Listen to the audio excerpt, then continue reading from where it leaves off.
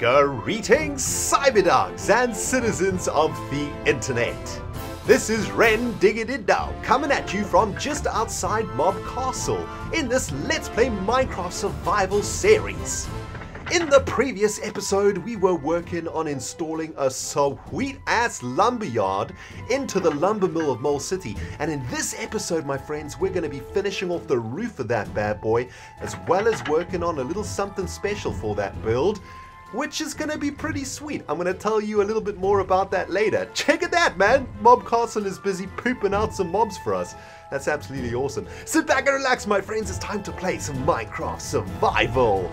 And man, am I excited about showing you this, guys. I have been working on the side of the castle now for about 2 hours, and I just couldn't wait to hit the record button to show you fine cyber dogs how things are going over here. I've done a bit of terraforming down here too, trying to rebuild the beachfront that used to be a beautiful place to come and visit just outside the Lakeside Villa. But check it out, my friends. I have been working on that lumber mill for so long that I decided to take a little bit of a break from that project and to come and work on the wall, or the facade, if you will, as Iskal would say, for Mob Castle. And I think it is looking absolutely glorious. What I'd like to do, though, is get a bit of a better view with you guys. Let's get into this boat, try and not hit a squid, because there seems to be an infestation of squids around here. Let's go around the corner over here and let's have a look at what I have done. So basically what I'm trying to do is build up the wall of Mob Castle so that it's not so freaking boring. Because right now all it is are stone bricks, right? And what I've done is try to add a couple of arches and whatnot. And this build was actually inspired by the amazing cathedral that Iskal built back in the Kingdom Craft days. And I'm trying to sort of replicate that. And yeah, it's looking kind of cool. If we go from the bottom upwards, we can see that we've got some dispensers, which make these really cool little faces. And then we've got a few arches in there, some iron bars looking pretty cool. And then we have a ledge area over here, and then the archway design repeats itself again. And I want to repeat this archway design all the way to the top, and I think that's going to be pretty sweet, man. We'll do that on each side of the castle too. Takes forever, and it consumes quite a lot of resources, but I think it is turning out absolutely awesome. I've also been working on the spires, and what I basically did was I lined the spires with some stone walls. It goes all the way up to the top, and then I made these little balconies out of dark oak wood stairs, and I think those turned out really cool. So if you have a look at this spire, it's super boring. We just got some windows. It's very flat, very square, but this one is looking a lot more awesome. And I reckon by mixing in the cobblestone texture with the stone brick texture, we're going to end up with a pretty damn sweet looking castle, if I do say so myself. Finally, I basically remade the mob chute, or the mob receiver thingy that basically catches the mobs falling out of Mob Castle. What I was noticing while I was working on here is that those mobs were actually not all going into the hole. If you guys remember, there was a hole over here that was catching the mobs when they fell down, but some of the mobs were moving in the air and so were landing on the edge of the hole. So what I've done is I've created basically a chute that stops them being able to fall anywhere but into the aqueduct delivery system. And I think that looks pretty damn snazzy, man. I'm quite pleased with how this whole thing has turned out. Looking absolutely awesome. I've been doing a little bit of grinding, of course, while I've been out here. Wow, that lightning, man. Let's get inside, actually. You don't want to get my ass struck. But yeah, I've been doing a little bit of grinding up in here while I've been working on that wall, getting myself a few more levels. Also repaired my efficiency 4 and unbreaking 3 diamond pickaxe also, because that was looking a little bit janky. Also made a little window over here looking into the delivery tunnel, because I heard some mobs drowning inside of here. I still haven't been able to isolate where that drowning is happening, but sometimes a mob gets stuck in this elevator somewhere. I'm not 100% sure where yet, but I'm going to figure it out at some point. But anyway, Mob Castle looking absolutely awesome. We've got a ridiculous amount of work to do, of course, on Mob Castle, because we're going to have to do all 4 walls of the castle to get this project done. And yeah, that is going to take us some time, but I'm having an absolute blast working on this again, actually. It's awesome. I really love this project. I love coming here. I love grinding the XP up in here. And I really do want to finish off this castle before the end of Season 4. I think we owe it to ourselves to at least complete to fruition, or completely finished, shall I say, at least one of our major projects that we've opened up in Season 4. Mob Castle, of course, being one of them. Creeper, you better back up, son. Take an arrow directly to your mouth, you green bastard. So yeah, in the next few episodes or so, we'll be working again on this. Man, I need to sleep this night away. Yeah, it is nighttime also, so... Lightning, thunder, rain plus night equals bad times in Raintopia. But there we go. Looking good. Okay, so I thought what we would do today, just to kick proceedings off, as we've been working so very hard on the Lumbermill for the last few days, I thought, why don't we do something a little bit different and come and work on the beach right here in front of the Mob Castle. I've got a whole bunch of dirt and stuff in these chests that have been slowly accumulating over time. And what I'd like to do is fill in all of this land, or all of this horrible garbage that I've created over here. What a giant mess has occurred on our beautiful beach. Am I right, guys? I mean, it's been, yeah, the beach has literally been decimated. And I know that quite a few of you guys were a little bit sad, especially those of you guys who are Minecraft environmentalists, shall I say. That is to say, those of you who really appreciate the preservation of beautiful Minecraft environments. I'm looking at you, Mr. Squirrel. You guys were not very happy with the damage that I've done to our beautiful, gorgeous lakeside beach over here. So I think it's about time that we spend a little bit of time here fixing up some of the damage that we've done. I mean, you know, it doesn't take long. All we got to do is patch up some of this horrible work that I've done, fill in some of these holes, and get this beach back to looking what it used to look like, which was a glorious, glorious beach where we could come and sunbathe and whatnot. And actually, let's kill this tower of freaking gravel. There we go. We can hide this shame too. We've got the shame of the spider spawner down there also, which is I'm gonna have to maybe do something about that. I'm thinking we maybe just cover it in sand and make it a huge dune of some kind. That would probably work, but I think I'm gonna work on that at some other point. Man, we got a bunch of mobs that have spawned around here. Hello there, skeleton. What is happening? You think that swanky ass golden armor's gonna save you? Well, guess what, son? You're gonna get wrecked. I need to drop off some stuff here, actually. Bones, I want to see what armor he gave us. Blast protection too. Well, don't mind if I do. I'll actually just stick that on myself. There are a couple of creepers lurking around here.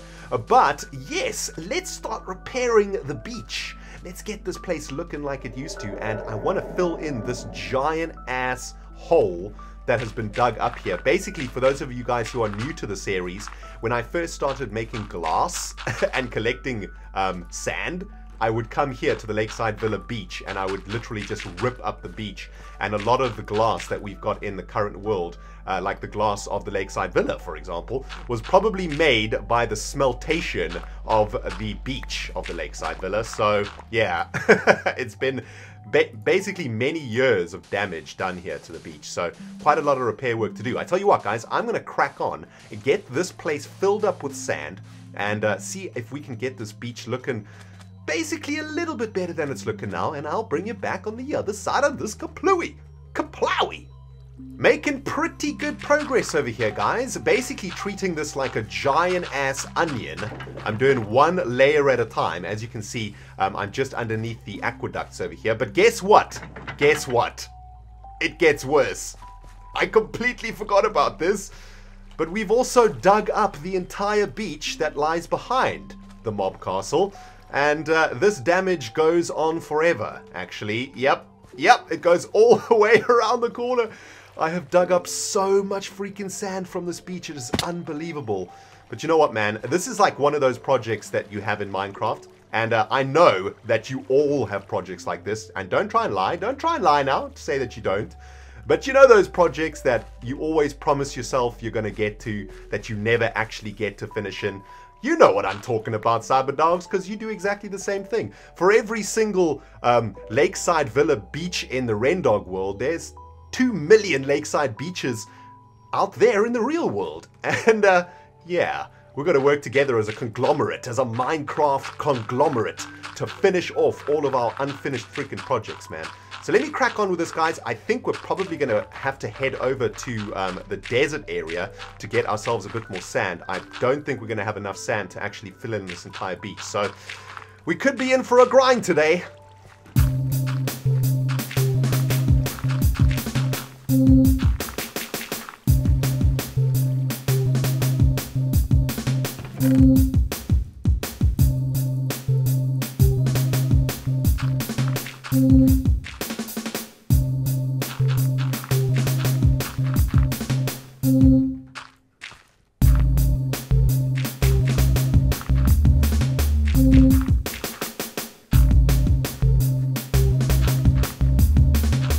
Why do we do this to ourselves in Minecraft, guys?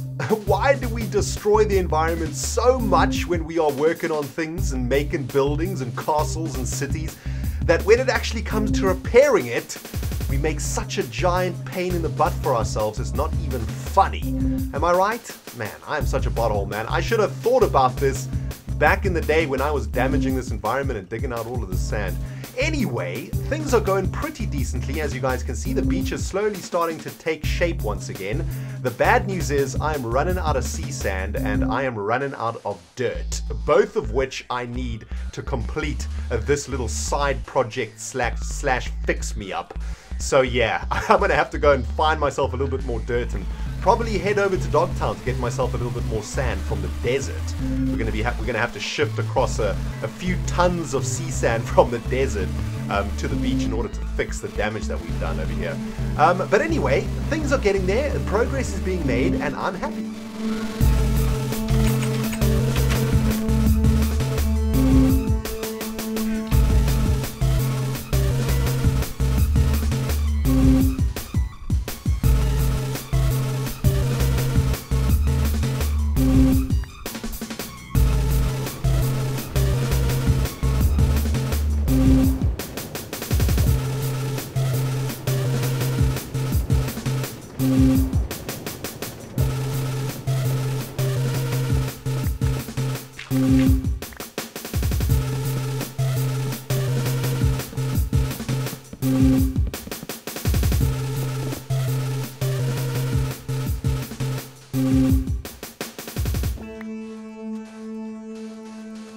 Well, Cyberdogs, I have now spent a good portion of my Saturday night repairing a beach that I probably spent many Saturdays destroying. Yeah, but check it out, man. It is looking awesome. Finally, after all of these years, I've managed to repair this beach. And it's been something that has been playing on the back of my mind for some time now, guys. Check it out, man. The beach has been restored to its former glory. I think there's probably still a little bit of work to be done around here. But as you can see, all of the sand has been moved from the desert onto the beach. The place is once again looking like it should, looking kind of beautiful, looking like a place where you can come and chill in the sun if you are spending a holiday in the Lakeside Villa. So pretty happy with that, guys. I'll probably spend a little bit more time off camera refining it. I went really quickly through that. You probably noticed. That's because there's some things that I don't want you to see that I haven't fixed yet. But I'm going to fix those things once and for all off camera. For now, I want to get cracking on another task for today's episode, and I am super excited about this one because at the end of the previous episode, we were working on the roof and the lumberyard of the Lumbermill facility in Mall City. Can we actually see it from here? We can just see the roof over there in the background. That's pretty cool. And today, I want to finish off the main big roof of that structure. So while I may have spent my Saturday night working on a beach, I spent my Friday night working on a roof.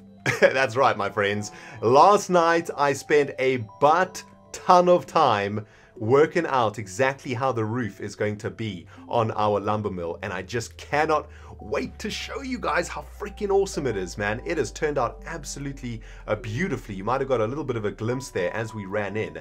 Check it out, man. It is looking beautiful, isn't it? I'm going to take you through it from top to bottom, guys. Do not worry. We're going to have to go into the lumber mill and get ourselves some material, though, so that we can complete the next section of today's video, which is going to be to finish off this roof. You can see that it is looking beautiful, right? I'm going to show you. Don't worry, guys. I'm going to show you. Let me just pick up some oak wood wood planks and some oak planks, some birch wood planks, and we're going to go down and get some slabs too, because that is what the roof is made of. The majority of the roof is made out of slabbage and some loggage too. So let's just pick up all of this slabbage as much as we can, and now I get to show you how freaking awesome this roof is looking.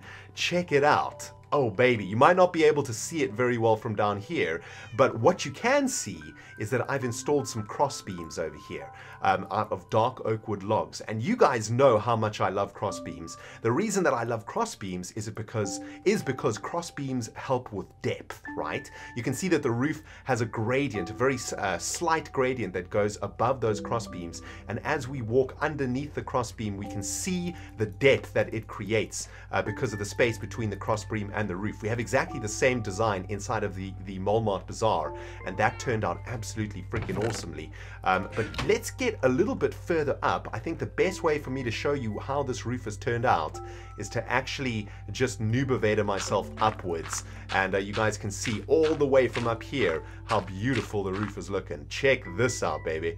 Oh yes, that is what I'm talking about. Look at that. Now, I've left a little bit of work for us to do together. I got a little bit carried away last night working on this roof because it was going so well. But look at this, man. Doesn't it look awesome? And what I've done is I've made those cross beams actually come through the roof, and they hang over the road too. So when we're down on the road here, man, I just got up here, but I do want to show you this though. So when we are on the road, you guys can see that we have these cross beams sort of sticking out of the roof, and there is a little bit of space just between the wall and the roof also, which looks absolutely awesome. Look at that, man. And this is the Lumbermill, of course, that we worked on in the previous episode. So the roof is coming on a treat. I am super stoked with how it's turned out. This is how I've been getting onto the roof, by the way. Climbing up this tree and then taking a leap of faith. There we go. And we're up. And what I need to do still with you fine cyber dogs out there is complete the alternation or the block variation of this giant ass Lumbermill roof. And all I'm going to do is fill in these gaps that I've left out with some oak wood slabs, and that's going to complete the look of the roof up here.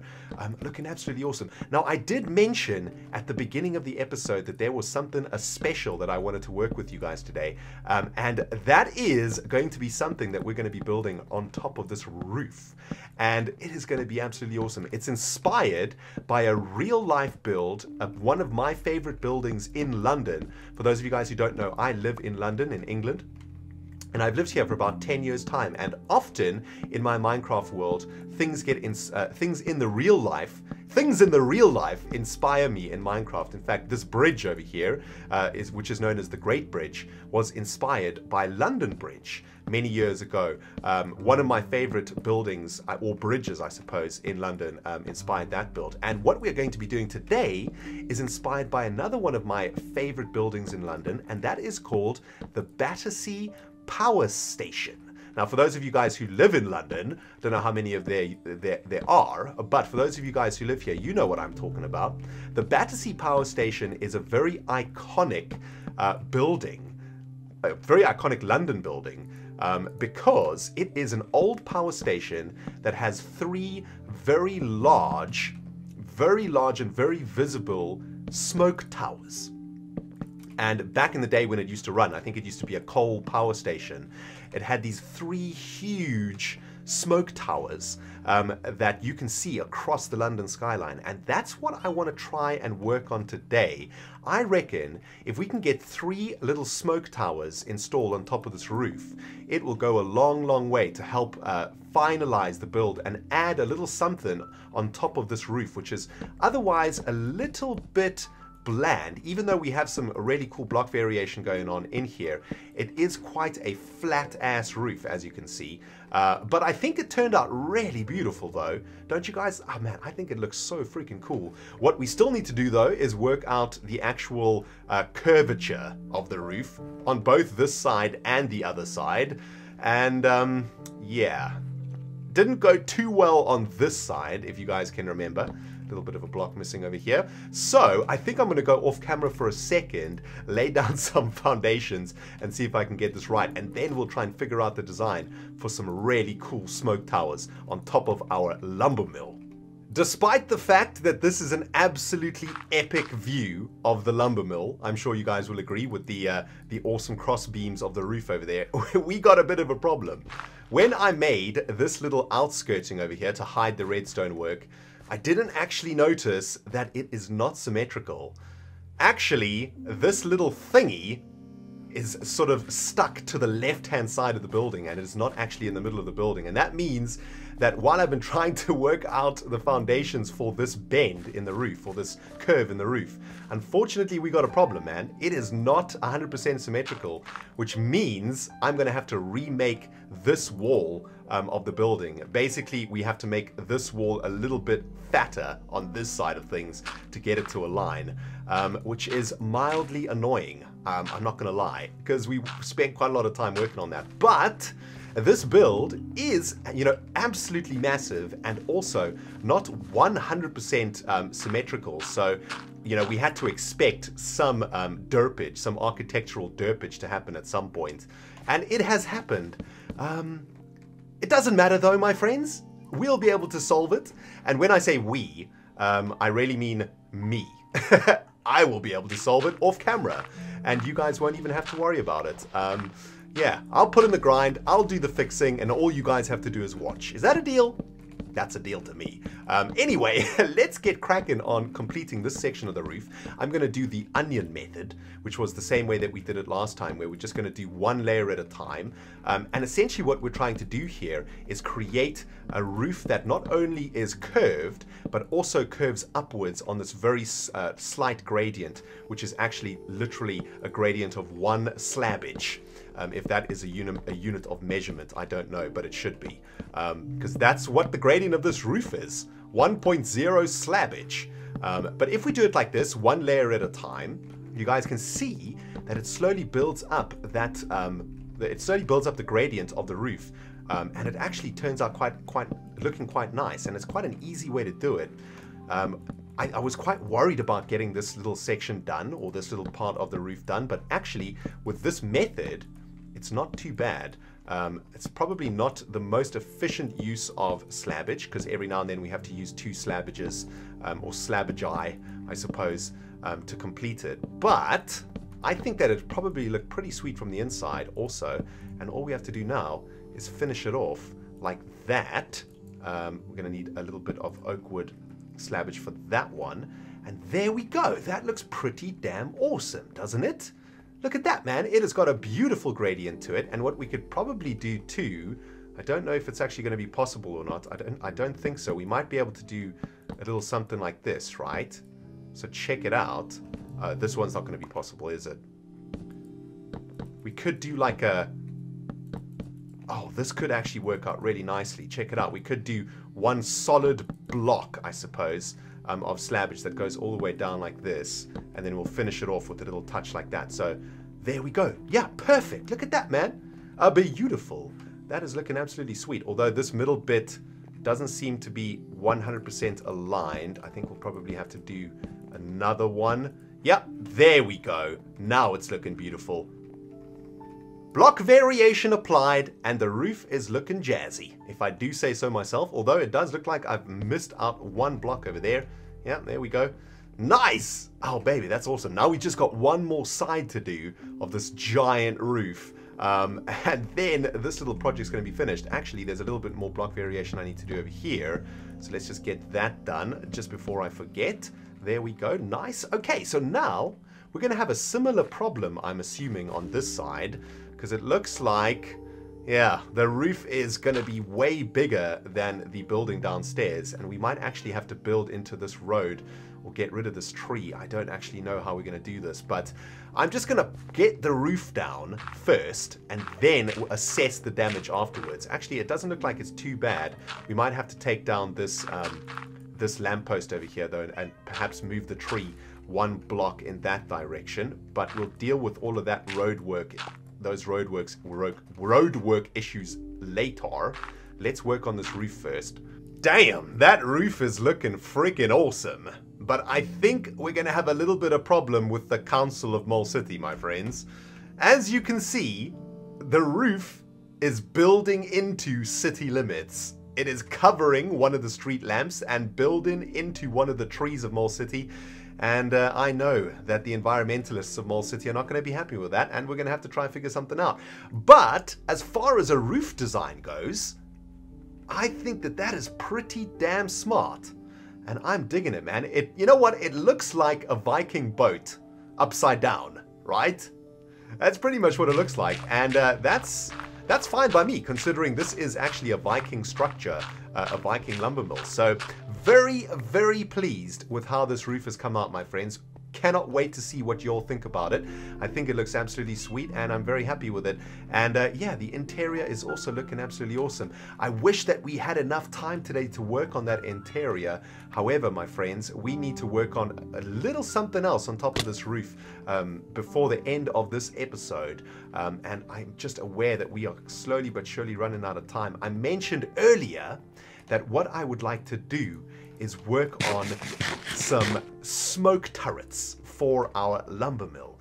And I think that that is going to be absolutely freaking awesome. Now, I've been thinking that we could do this in a number of ways, right? So what I'm thinking is, from a lore perspective, inside of this lumber mill, there are giant furnaces that are cooking down wood and, steaming planks and, making charcoal and all of that sort of thing, and all of the steam and all of the smoke inside of this lumber mill needs to go out somewhere, and I want to make some really cool looking smoke turrets for the place. Now, we could do this in a number of ways. I was thinking we could have 3 smoke turrets or 4 smoke turrets that are equally set apart all the way along the top of the roof, right? So for example, something like this isn't 100% accurate, but just as an example, let's just make 4 of these little smoke turrets like this, right?